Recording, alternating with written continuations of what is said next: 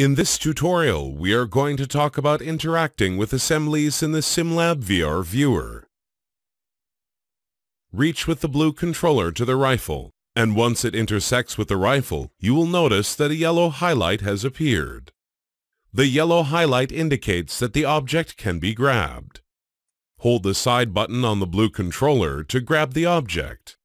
Now you can move around while still holding the grab button to relocate the rifle. Release the button to let go of the grabbed object. Reach for the green outline part of the rifle, and hold the side button to remove it from the rifle. While grabbing the magazine, the rifle will be outlined, indicating that you can place the magazine back on the rifle. To do so, reach with the controller towards the rifle and release the side button.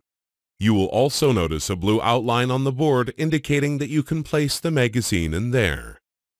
The magazine's outline color will change to yellow, and a different part in the assembly sequence will turn green.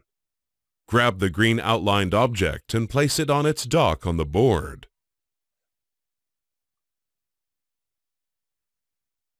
Interacting with assemblies in the SimLab VR viewer is very simple. The colored outlines and highlights will guide you through the assembly and disassembly process with ease and without any confusion.